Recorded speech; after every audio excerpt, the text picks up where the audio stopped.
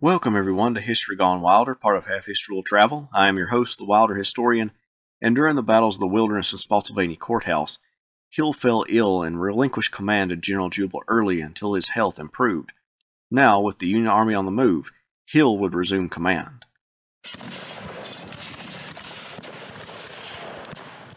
On May 20th, Ulysses S. Grant and the Army of the Potomac abandoned the area around Spotsylvania Courthouse. He would move to the southeast, continually attempting to cut Lee off and forcing the Confederate commander to move to protect the railroads and the Confederate capital. On the 21st, Lee met with several of his generals, including Hill, who urged that he was ready to take command of the corps again. Lee ordered it done, and they began discussing the upcoming movements. The Army of Northern Virginia shifted to the southeast. On the North Anna River, the Union Army found a river crossing at Jericho Mills. Lee, too ill to ride his horse, rode in a carriage to the location and declared it a feint that the Union Army would cross further downstream. Hill was unconvinced and sent Wilcox's division to investigate. He found Governor K. Warren's 5th Corps crossing in force and moving south in the trees following the river. Wilcox sent word to Hill, and Hill saw this as an excellent opportunity with a Union Corps isolated on the south side of the river. Hill told Wilcox to advance and attack. Later he ordered Heath to support Wilcox. The light division formed up and slammed into the Union soldiers, sending many of them fleeing. It looked like a chase until the Confederate left took significant damage and began to break, creating a disjointed attack where some brigades fled, others stayed put, and others attacked. This lack of cohesion resulted in Warren shoving the division back, and a rain brought the engagement to an end. Wilcox claimed Heath did not support him sufficiently, but in any sense, the Union troops on the field easily outnumbered the Confederates, and once Warren's men regained their composure after the surprise attack, they quickly mounted a successful counterattack. Hill's corps lost 650 men, and on May 24th, Lee went to Hill's headquarters in considerable pain, partly from stress and partly from other ailments like intestinal pain.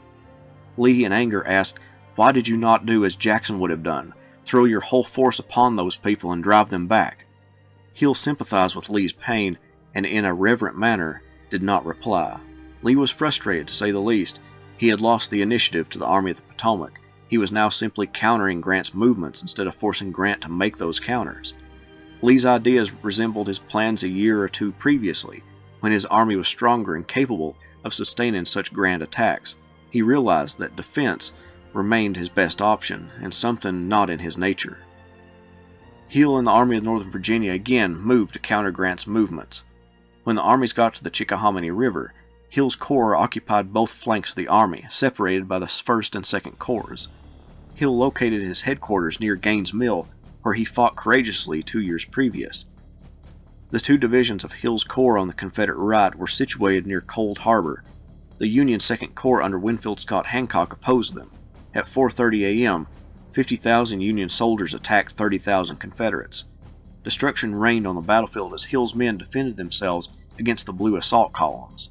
Confederate soldiers used bayonets and plates to scrape and dig small depressions during the lulls to withstand the infantry and artillery fire. One soldier in Heath's division remembered, "One line would fire and fall down, another step over, fire and fall down, each line getting nearer us until they got within 60 or 75 yards of some portions of our line, but finding themselves cut to pieces so badly, they fell back in a little disorder. Our men seemed to rise all at once with a rebel yell and poured lead into them. The old field in front of us was almost covered with their dead." At 12:30, Grant called off the attacks, and each side took stock of their respective ranks. Lee had held off the assaults. Hill's men performed well, but the Union Army was again on the move. On June 13th, Lee received news that the Union lines were empty. Lee already dispatched Early with a sizable contingent to the Shenandoah Valley to deal with the Union threats in that region, so he moved what he possessed southward. Grant crossed the James River and struck out for Petersburg, a town of 18,000 people, but the site of 3 railroads and the place where a dozen highways all converged. The James River and the James River Canal both supplied ways for troops to move and thus illustrated its importance to Lee. Hill rushed some of his troops to Petersburg while others stayed to the northeast of Richmond to guard against a possible Union thrust in that direction. The situation remained perilous for the Army of Northern Virginia. They were outnumbered and the enemy was converging on the capital. On June 16th, multiple Union corps threw themselves at the works around Petersburg, commanded by Confederate General P.G.T. Beauregard, but to no avail. Hill now moved with the rest of his troops towards Richmond and Petersburg. A few days later, the Union Army struck out for the railroads to the southwest of Petersburg. Hill prepared his men for a counterstrike. Brigadier General William Mahone took over division command from Anderson when that commander replaced Longstreet after Longstreet's wounding in the Wilderness. Mahone graduated from the Virginia Military Institute and afterward became a successful railroad president. The ground through which Mahone's men were to attack had been surveyed by Mahone for the Norfolk and Petersburg Railroad. Mahone led his troops over the landscape expertly and approached the Union line without any indication of their presence. At 5 p.m., Hill gave the order to attack, and Mahone's men swept over the blue troops, driving the men of Hancock's 2nd Corps. It quickly turned into a stampede, as Grant said. The Jerusalem Plank Road fight was a late afternoon affair that was short and one-sided. Mahone shattered 2 Federal divisions, inflicting 3,000 casualties, seized 4 guns and 8 regimental colors, all with minimum losses. The 1,700 Federals captured on June 22nd represented more prisoners than the 2nd Corps had lost at Antietam, Fredericksburg, and Chancellorsville combined. The next day, Hill sent Mahone on another strike against the Union left flank, where he captured another 600 Federals. After that, Mahone's men were given a good rest. They had been in the field for around 48 hours without sleep. By this point, both sides sat in their entrenchments opposing one another.